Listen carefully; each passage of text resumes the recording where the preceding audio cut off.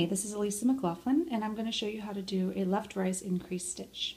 This is my Amelia slouchy beanie. It's a free pattern you can find on my blog, or you can find it on Ravelry. My name on Ravelry is Elisa Joy. Okay, so I'm going to do 4 knit stitches, and on the 4th stitch I'm going to add an increase and make 5 stitches instead of 4. So I have my first 3 knit stitches, those are normal. And then I'm going to knit the 4th stitch.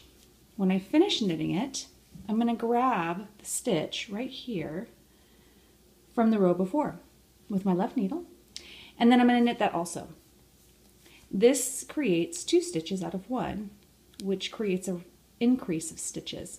So you can see it's a really beautiful increase because it doesn't leave any holes and it doesn't really mess with the pattern at all.